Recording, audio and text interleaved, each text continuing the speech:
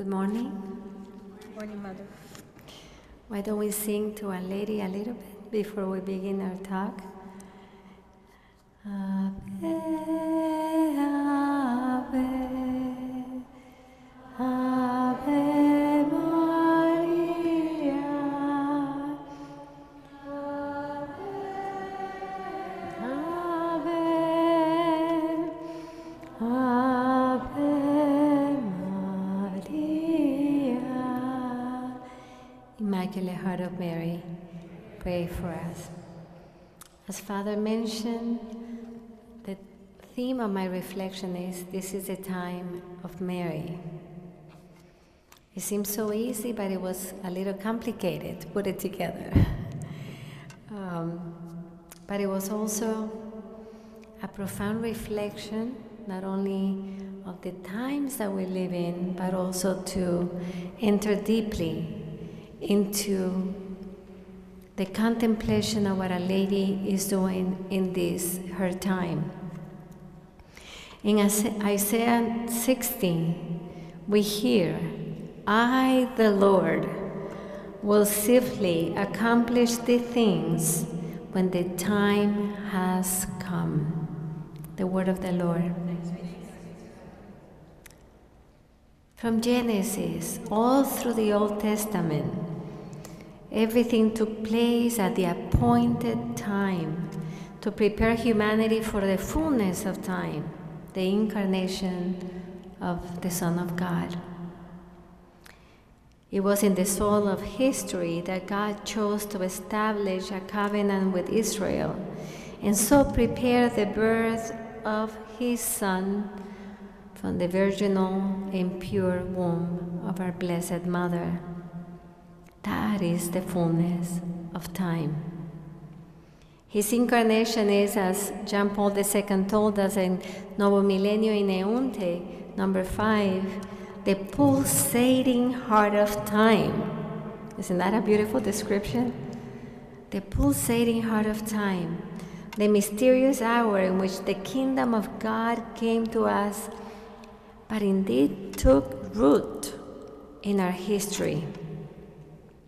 In Novo Millennio Adveniente, 1 year after, he said, in Christianity, time has a fundamental importance. Within the dimension of time, the world was created. Within time, the history of salvation unfolds, finding its culmination in the fullness of time. But also the goal of time is the glorious return of the Son of God at the end of time. With the incarnation, with the coming of Christ, began the last days, the last hour, and also the time of the church, which will last until the second coming of our Lord Jesus Christ. St. Paul reminds us in Galatians 4, when the fullness of time has come, God sent His only Son, born of a woman. The incarnation is the turning point of man's history. It is the central event, the key event of the history of salvation. But Our Lady, and we're going to give a round of applause to Our Lady, okay? Our Lady is that woman who is present in the central salvific event of humanity. She is at the center of the fullness of time. Actually, the incarnation, this event was realized in her and through her, and that's why she has a precise place and a precise mission in the plan of salvation, Mother of the Redeemer, number 1. She is at the center of the event of salvation, and that event was realized in her and through her because She exercised her maternal mission, and from that moment, all the events in the plan of salvation will be realized in her and through her for humanity, because she has been given the mission to be the mother of the church. And I love, like, when Paul VI consecrated, at the end of the Second Vatican Council, consecrated the church to a lady after proclaiming her as a mother of the church. I love the way he said it. She is the mother of the Pope. She's the mother of bishops. She's the mother of priests. She's the mother of religious men and women, and she's the mother of the laity. Why did he specify it so deeply? So no one can say she is not my mother. She is the mother of the church. And she exercises her maternal mission on the church in every historic moment. Her intervention becomes more visible, more tangible, especially when the times are darker, more dangerous, when great shadows threaten her children, and many are at risk of losing their eternal salvation because they have lost faith. She makes herself present when she sees the widespread spiritual and moral decadence that prevails in our culture, in our families, in society, sometimes even in some sectors of the church. And in every person, she comes in many forms to intervene in these historic moments to crush the evil of sin, to crush the evil of confusion, even of rejection of God and His commandments.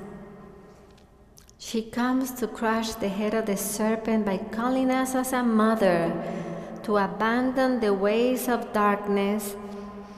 She comes to confront the evils of our times through her teaching as a formator, as an educator of the human person, but also with the mediation of grace that destroys the works of Satan.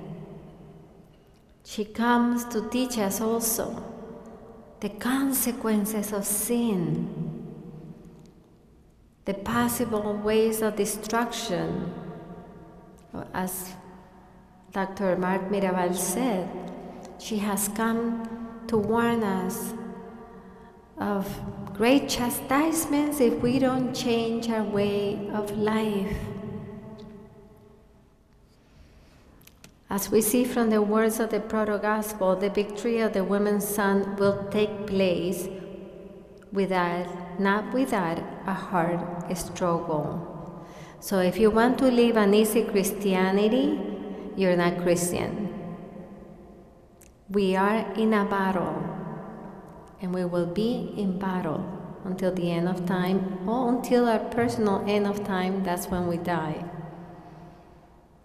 A struggle, John Paul II said, that extends through the whole of human history. This enmity, foretold at the beginning, is confirmed in Revelation, the book of the final events of the church and the world, in which she appeared as a woman clothed with the sun, confronting whom? The dragon with 7 heads. I think we have the dragon now like with 70 heads. Mary is a mother of the Word incarnate, and she's placed at the very center of this enmity, of this struggle that accompanies, said John Paul, the history of humanity on earth and the history of salvation itself. Yeah, our Blessed Mother is a luminous sign, the woman clothed with the sun that comes to confront the darkness of Satan. The history of man has been marked by the maternal intervention of Our Lady, especially by her mission along her Son during his life on earth and his passion, death, and resurrection. That's why she's the Coredemptrix. Yet her interventions continue and in fact have taken on a new importance and prominence in the last 200 years. Just as the fullness of time, in the fullness of time, the Lord was born of a woman in order to accomplish his salvific mission. She now advances, defends, protects this mission through her maternal power and authority. During this Marian era, or Marian time, as St. Paul VI has defined, in these years that are characterized by the powerful presence of Our Lady. He even said by a strong Marian spirit and activity. St. Paul VI, in his apostolic exhortation, given to us in the 50th anniversary of Fatima, May 13, 1967, Signum Magnum, he said, "We have entered into the Marian era." And then Pope Pius XII, when he gave us this exceptional encyclical, Aeceli Regina, he said, she's not only our mother, but she's also our queen. She's the partner of redemption. She's a partner in the work of salvation, and she will continue to be until the end of times. It's beautiful that Paul VI said in this encyclical, where he was establishing the liturgical feast of Our Lady as Queen, he said, Paul VI said, we have entered the Marian era. Pius XII said in this encyclical, we had entered the era of the queenship of Mary. And when we speak of queenship, we are speaking of a woman that has authority, that has power to influence, a power to give orders. And that's why we need to listen to Our Lady if we want to really be victorious in this battle. There was a great prophet, a prophetic saint of this Marian era, and I'm sure you all know about him, Saint Louis of Montfort, who in his book True Devotion to Mary not only spoke of the coming era of Mary. He wasn't writing it for his times. He was writing it for our times. So he spoke of the coming era of Mary and also described the effects and the purpose of this era of Our Lady, this time of Our Lady. But also he had a prophetic intuition. The intuition that the devil was going to hide the book. By the way, the book was hidden for 130 years.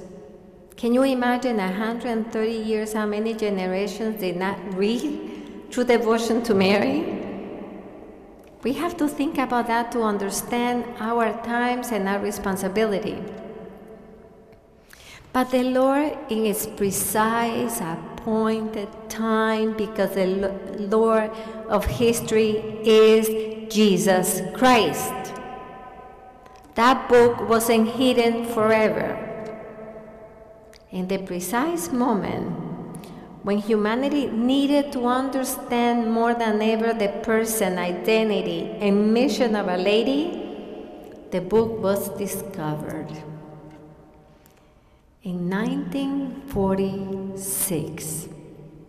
Why is that important? Because according to 1846, according to saints and Marian holy popes.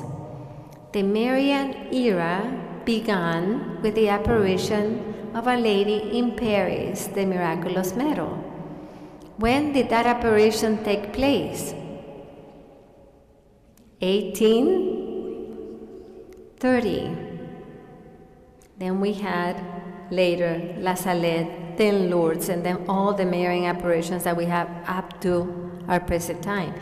But when the Marian era is beginning, what does the Lord do? They have to understand what this means. So let me get the book of St. Louis de Montfort out. You see, everything takes place in the appointed time. We needed to understand what was happening. Why is Our Lady appearing so much? We need to understand why the battles have increased. We needed to understand what is our responsibility before this grace. And all of that is written in true devotion to Mary.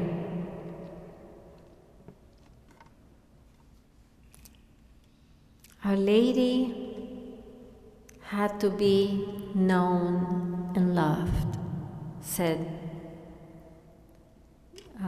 St. Louis de Montfort, more than ever in the latter times. That's the expression that he uses, the latter times. Precisely, I believe that the Lord gave us a book which is not only a masterpiece of Mariology, but also led us into one of the most powerful means to be inside and within the Immaculate Heart of Mary, sitting at the school of Our Lady, and be informed to be an apostle of Our Lady for these times. And what does that powerful mean? Total consecration to Our Lady. Well, the Lord explained to us through the book what is total consecration when years after, during the First World War, we never had world wars except in the 20th century. Our Lady appeared in Fatima, and what did she ask? Pray the Rosary every day. I wish all Catholics will obey her. We will have a different world. But also she said, there's so many evils coming, so many threats coming. Consecrate the world and consecrate yourself to the Immaculate Heart of Mary, because it is the desire of my Son, not my desire, the desire of my Son to establish in the world the devotion to the Immaculate Mary. And my heart will be your refuge. When do we need a refuge? When we are in danger. My Immaculate Heart will be your refuge and the sure path that will lead you to God. You know, between Fatima and true devotion to Mary, there's so many words that are common. For St. Louis de Montfort, consecration was a powerful tool to advance the triumph of the Immaculate Heart that will bring about the triumph of the Sacred Heart of our Lord, of His Eucharistic heart. For St. Louis de Montfort, if Our Lady was at the heart of the Incarnation, at the heart of the coming of Christ to the world, she was indispensable, not optional.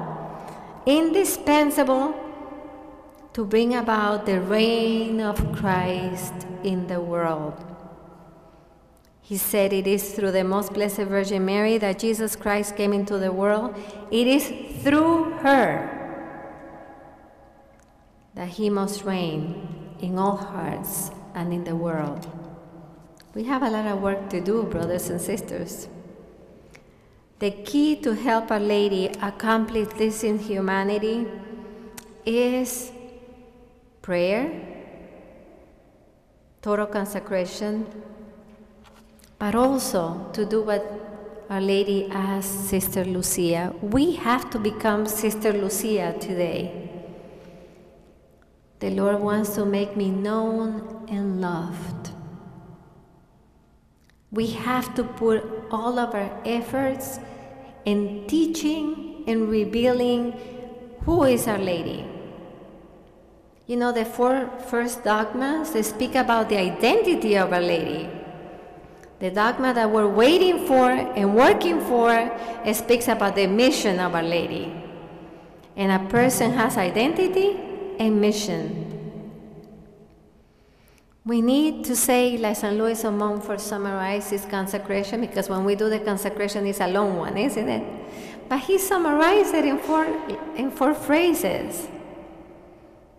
I belong entirely to you, dear Mother, and all that I have is yours. I take you as my own, give me your heart. We can repeat that the whole day, and we're reconsecrating constantly. Actually, St. John Paul II, when they were studying, the postulator was telling me that they found he always wrote, not in computer, he wrote by hand. And in every page, he will put, like at the beginning of the page, I am all yours, Mary. Second page, all that I have is yours. Third page, I take you as my own. Fourth page, give me your heart. And then he will repeat it. Consecrating every page that he wrote to the Blessed Mother. With these simple phrases, and Luis Maria Grignon de Montfort composed the most powerful total consecration to Jesus through Mary. And in her, and through her heart. Why through her heart? Because it's the heart that has been in an indivisible communion with the heart of the Redeemer, with his person and his mission, salvific mission. Our Lord wants to save humanity. We need saving. I don't know if you pray that, but I find myself, Lord, save us. Lord, save us. Protect us. Defend us. Keep us with a clear mind in such a time of confusion and relativism. We need a lot to pray for salvation. And the Lord wants to save us, but he had chosen, as Jacinta said before dying, the Lord has entrusted these times to our Blessed Mother, and she has a mission to convert the world. Is that an easy mission? That's a hard mission. We cannot even convert people that we know. She has a mission to convert the world, and she has the mission to return the world to the heart of her Son. But she cannot do it alone. That's what she told Lucia. Jesus needs you to make me known and loved, and to establish devotion to my Immaculate Heart. We have to become, what I'm going to speak later, the apostles of the Blessed Mother. For St. John Paul II, consecration was crucial to manifest the power of Mary to intervene in human history. And where did he say it? Giving a retreat to Paul VI and the Curia in 1976. He said, precisely when the Church feels the great attacks of the enemy, precisely when the mystical body of Jesus is in total contradiction to the spirit of the world and Satan, in those periods of history, the particular need of entrustment of ourselves to Mary is felt. And in crossing the threshold of hope, he says, if the victory comes, it will come through Mary. Christ will conquer, but will conquer through her, because he wants the church victories now and at the future to be linked to her. So we can ask a question. Why now? Why now Jesus wants that all the victories of the church are totally linked to Our Lady, and we can visibly identify it? Well, Sister Lucia had the same question, because Jesus asked for the consecration of Russia to avoid all the errors and all the persecutions and all the difficult times, even the Second World War. And so he asked Jesus, why is the consecration so unconditional? I mean, why do you want a consecration? And Jesus says, because I want my whole church to recognize that consecration to the Immaculate Heart of Mary brings about all my triumphs, so that later on my church will extend the devotion to the Immaculate Heart and place it right along to the devotion to the Sacred Hearts. I mean, the era of the two hearts. Therefore, the Marian era is marked by the recognition of the power of Our Lady to bring about the triumphs of Christ in all the battles of our history. The fruit of her victory will be the conversion of many souls, the triumph of the Eucharistic heart of Christ, the splendor of the church. That was the prophecy of the Charismatic Renewal in 1975. Dark days are coming to the church. But then a time of glory will come. We have seen the first part, isn't it? We're waiting for the second. And that will be brought by the intervention of Our Lady.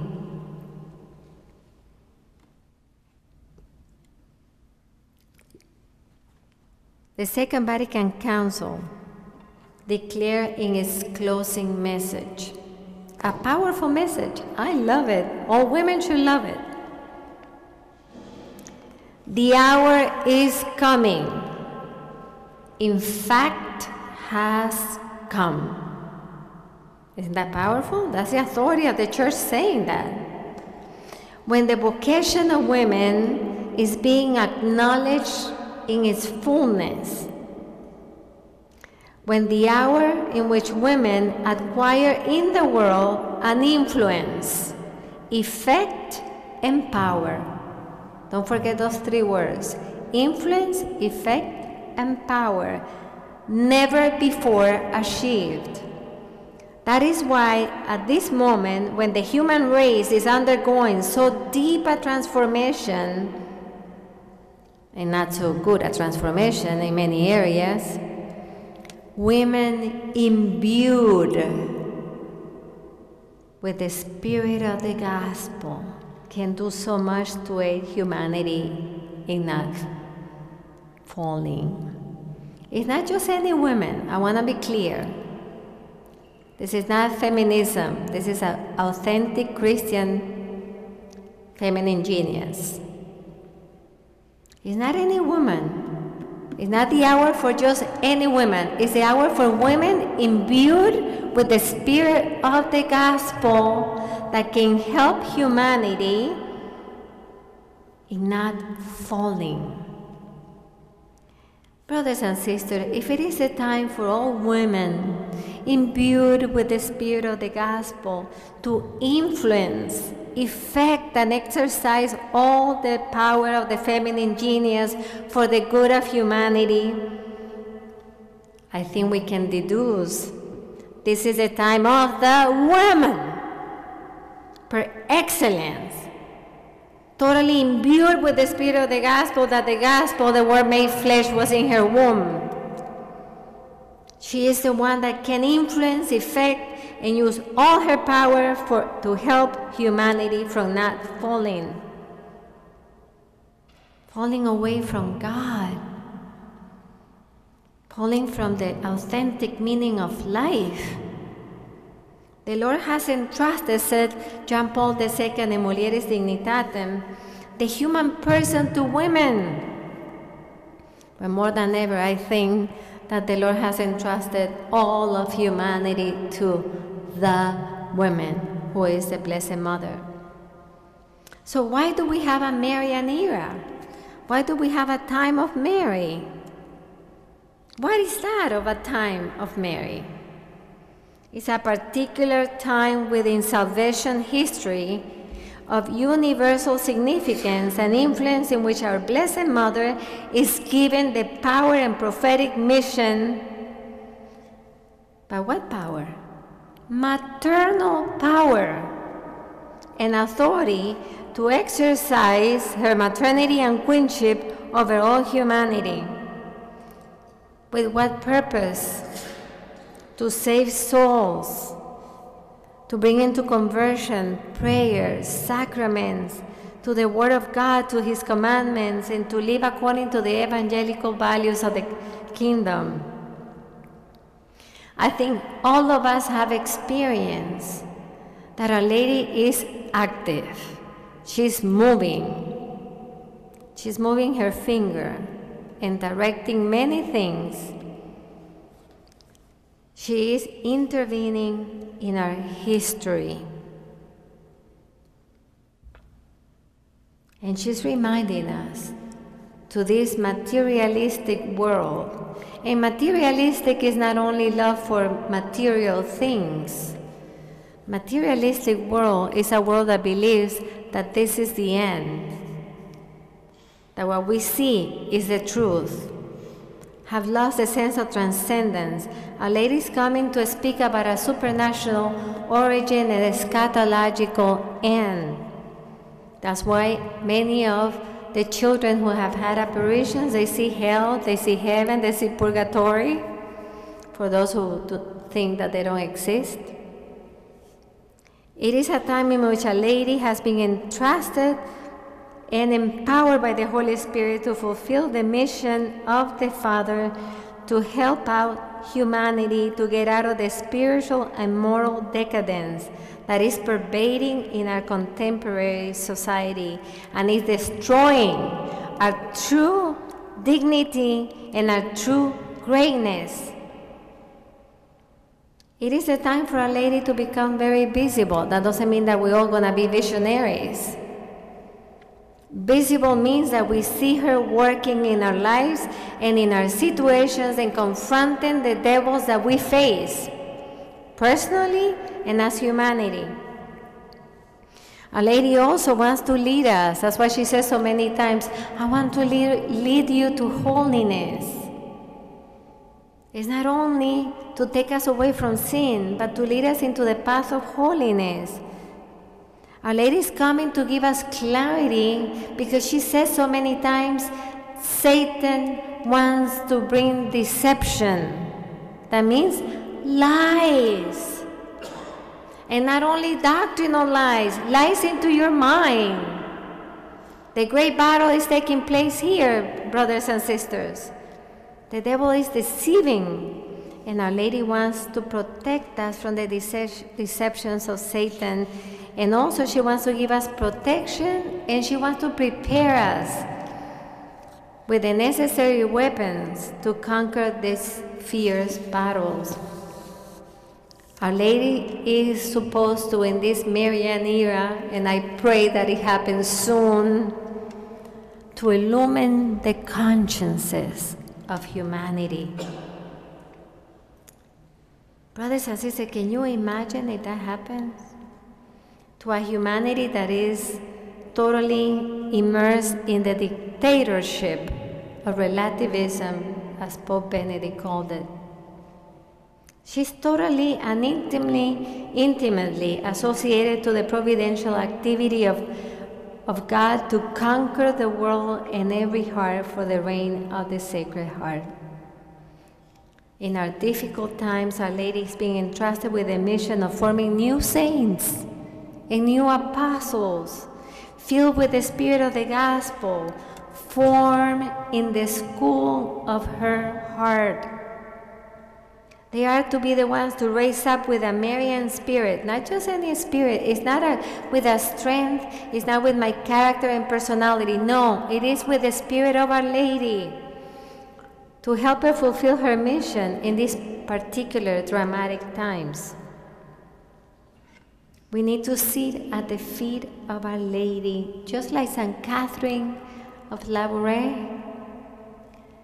The Marian era that began with this apparition, you know what I love? That Our Lady sat down, and St. Catherine sat at the feet of Our Lady, and she was instructed of many things, sitting at the feet of Our Lady. That's a prophetic gesture. We are to sit at the feet of Our Lady, and she's sitting in her maternal Marian chair.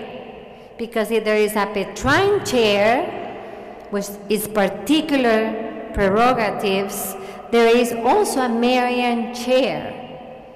Or where do you think Our Lady was standing the whole time in the cenacle when he was praying and teaching the apostles? What was she teaching the apostles? The memories that she kept in her heart, which are the complete memories. That's why John Paul and Benedict called Our Lady the maternal memory of the church. Isn't that beautiful? That a lady, and it doesn't go to my talk, but I'm gonna say it. The maternal memories of Our Lady are enclosed in the Holy Rosary. These are the memories of Our Lady about Jesus' life and her life with Him.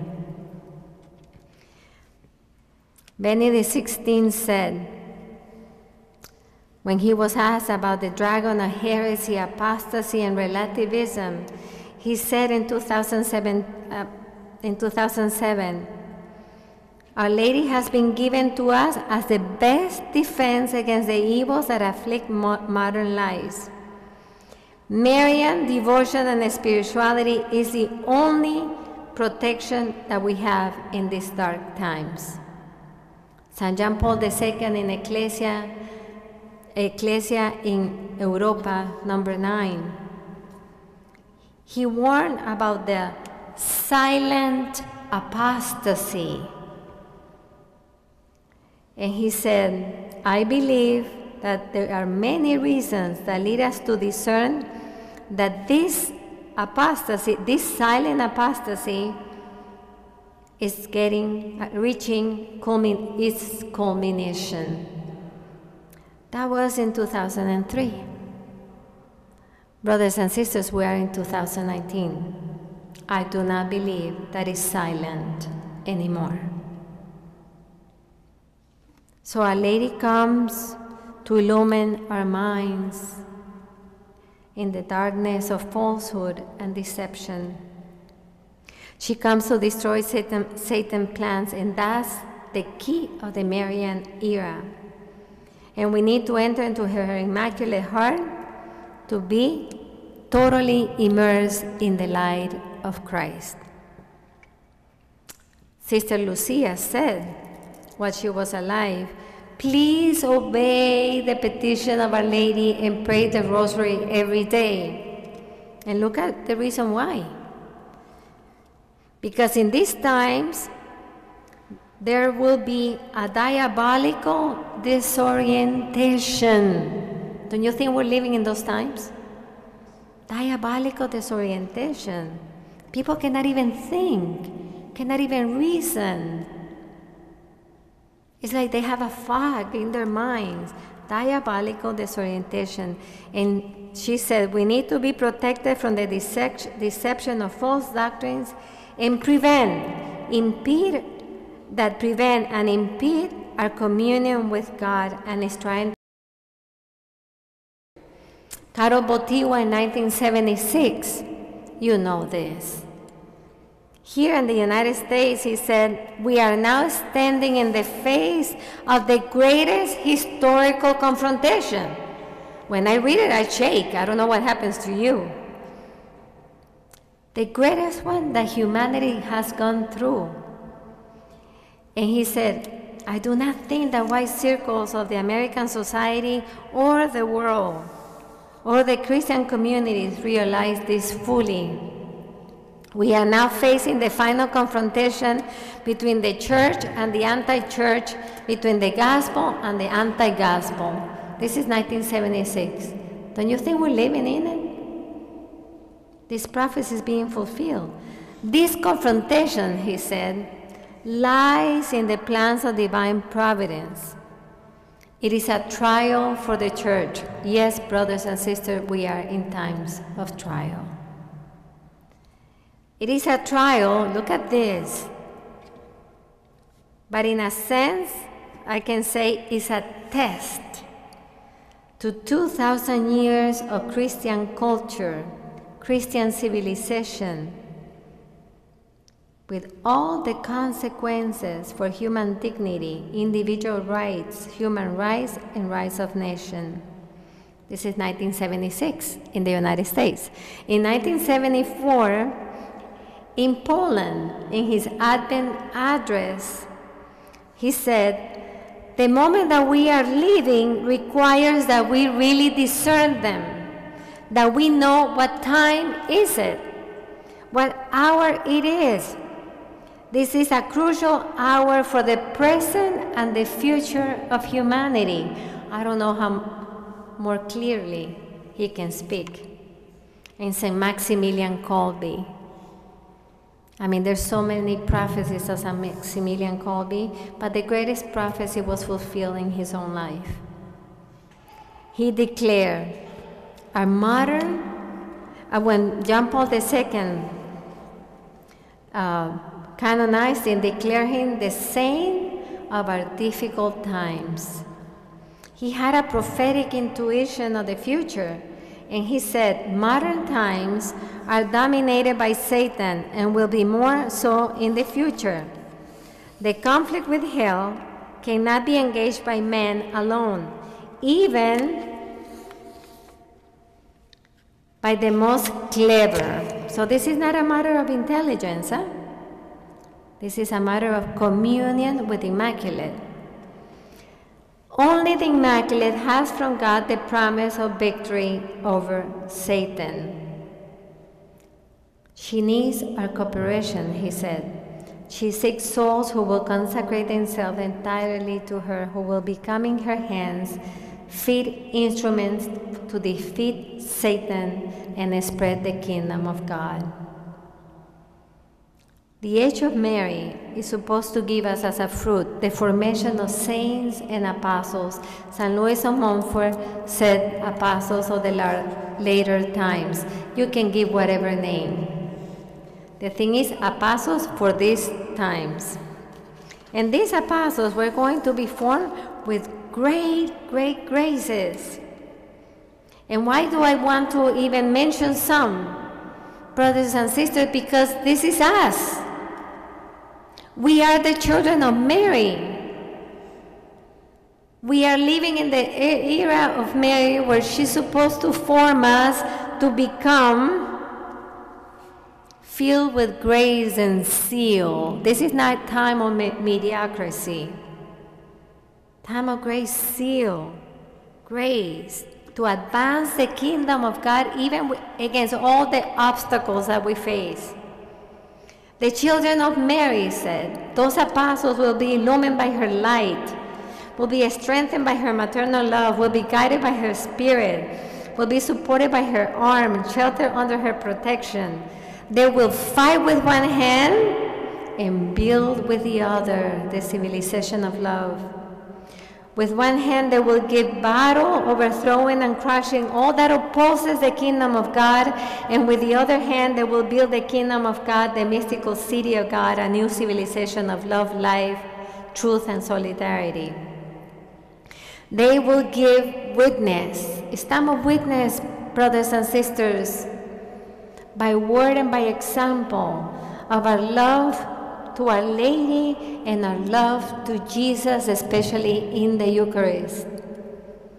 These children and servants and apostles of Our Lady, says St. Louis, will enkindle everywhere they go the fire of divine love. They will carry the gold of love in their heart, the frankincense of prayer in their mind, and the myrrh of mortification in their body. Let me say it clearly. Prayer, love, mortification. Isn't that what Our Lady asks wherever she appears? These apostles of Our Lady in these difficult times, in this era of Mary, will crush the head of Satan, not with pride, but with humility, just like her. They will be like sharp arrows. You have to take that. We have to possess that truth. We have to be sharp arrows, piercing the forces of the enemies. Doesn't that sound like the Old Testament? Arise, O Lord, and let your enemies be scattered. And that's what I feel. You know, the apostles of the later times are to be. They are to be like thunder clouds, flying through the air wherever the Holy Spirit leads them.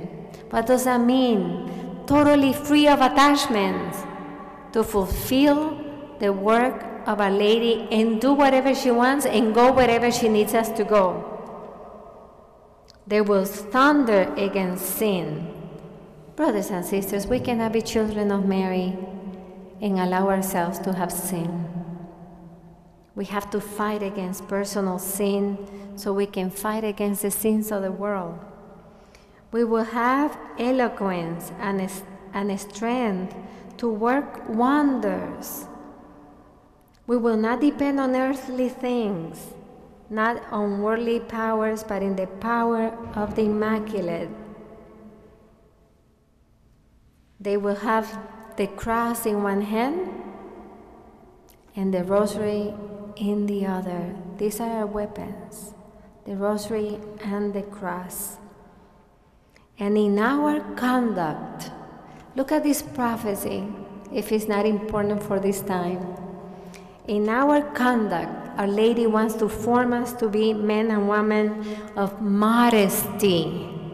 And not only in the way you dress, modesty in the way we recollect ourselves, we recollect our senses.